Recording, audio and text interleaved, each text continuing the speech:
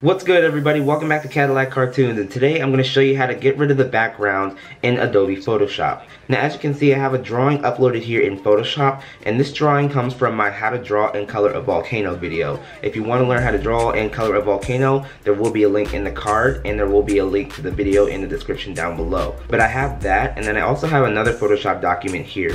And this drawing comes from my How to Draw and Color a Beanstalk in 3-point perspective video. So we'll be getting rid of the background in both images, but we're going to do this one first. And the reason I have two images is because there's two different ways to do it. But with that being said, let's get started. So as you can see, I just imported my image into Photoshop, and right now it's under background and it's locked. So what we're going to do is unlock it by clicking the lock. And now we're ready to get rid of the background. So I'm going to go over to my tools here, and it should be the fourth one from the top that says Object Selection Tool, Quick Selection Tool, and Magic Wand Tool. We're going to be using Magic Wand Tool for just this volcano one. And what we're going to do is, since this layer is still selected, we're going to go over to the white portion and tap anywhere on it. And this dotted line indicates that we selected that white portion. But what if you want to select another white portion somewhere else in the document? So what you can do is hold down the Shift key and select the other portion by clicking on it. And as you can see, I have two portions of the document selected at the same time. So now to get rid of the white, you can just hit the backspace or delete button. And now the image has that pattern of white and gray checkers. And that indicates that the white portion of this image is now gone. So now to deselect, we can hit Command D or Control D to deselect. So real quick, what I'm going to do is import a picture of a sky to put behind this volcano, just so you guys can see what that looks like. Because in the video that I mentioned spotlighting this drawing, there was no sky. And since we're here in Photoshop, we can now put a sky in. So let me grab a picture of a sky real quick. A few minutes later. So here's a picture of a monochromatic sky that I made with some of my Copic markers. And as you can see, as I imported this image, the image came on top of our volcano layer. So what we're going to do is move that down. And now it's behind it. So while it's still selected, I can resize it. So that way it fits the edges of the canvas.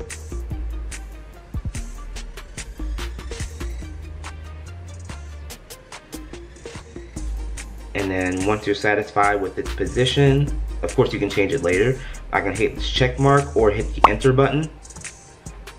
And there we go. Now changing the color of the sky, that's a whole nother story, but I can show you guys how to do that right quick. So we're gonna go up here to Image, go to Adjustments, then go to Hue Saturation. And then you can just play around with all these different settings to change the sky. Of course, if you want to see what you're doing, you can have this checkbox by the word preview selected, so that way you can see what color your sky is after playing with all of this. But we're gonna get out of here and we're gonna switch to the beanstalk picture and see how to get rid of the background there. So let me switch to that. And just like the image of the volcano, there is no sky in this drawing as well. So the first thing we're gonna do is unlock this layer by clicking the lock. And now we're free to play with it. So what we're gonna do first is go to our properties. In my case, it's right here on the sidebar, but if it's not there, you can go to Window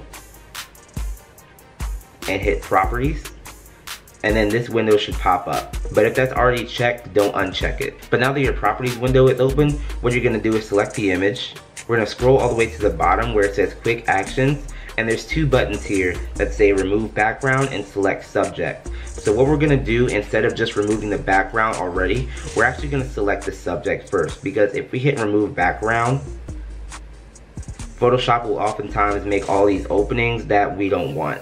And it's gonna be kinda hard to undo those. So we're gonna hit Command Z, and we're gonna hit Select Subject instead. So hit that button.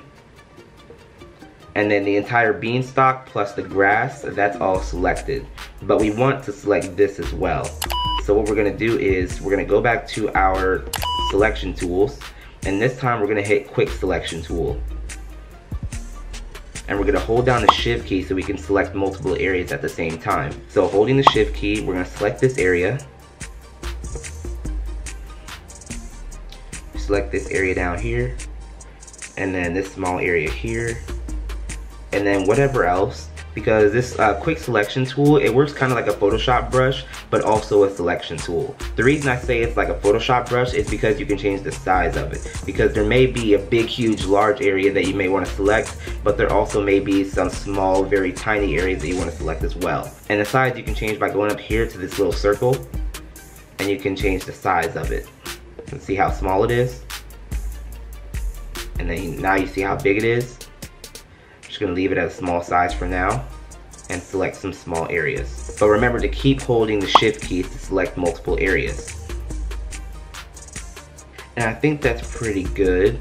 So now that I have everything selected, let's go back to my layers. And we're gonna hit backspace or delete. Oh wow. So this I feel is a mistake that a lot of people make. Because we selected the subject, we selected the beanstalk, and we selected all other parts of the beanstalk. So real quick, we'll hit Command-Z to undo that. But to invert it so that we're selecting the white, we're gonna go up here to select, and we're gonna hit invert. And now we have the white parts of this document selected, which is what we want to get rid of. So now we hit backspace or delete. And now we get rid of all that white. So now let's hit Command-D to deselect. And then after using that tool, there may be some parts of the drawing that you may want to touch up. So that you can use with the eraser tool. So I can touch up this part, get rid of that portion. And you can also select portions like this that go outside the lines. So you can go to your magic wand tool,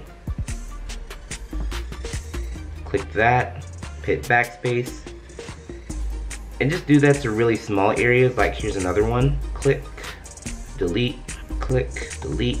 But if you don't want to do one at a time, all you gotta do is click an area, hold the shift key, select another area, and then hit backspace. But yeah, after going through the entire drawing, we got rid of the white portion, which means we're free to add our sky. So real quick, I'm just gonna grab an image of the sky and then just import it into our document. A few minutes later. Alright, so here's another sky that I made with my Copic markers. So I'm gonna stretch that so that way it fits the entire document. I can stretch that by holding the shift key. And then since this is a sky layer, I'm gonna move it behind the beanstalk.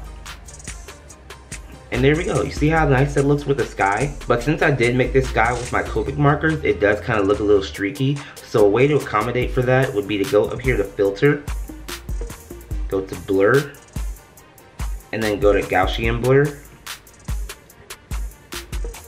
And you can just play around with this toolbar and give these colors more of a smooth transition to blend into each other. But that's the way to do that, so I'm gonna leave it the way it is. And I'm also gonna stretch it, so that way there are no white parts in the sky.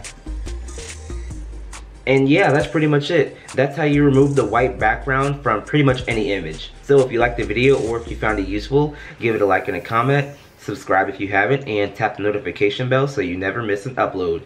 And I'll see you in my next video. I got my nigga like pancake.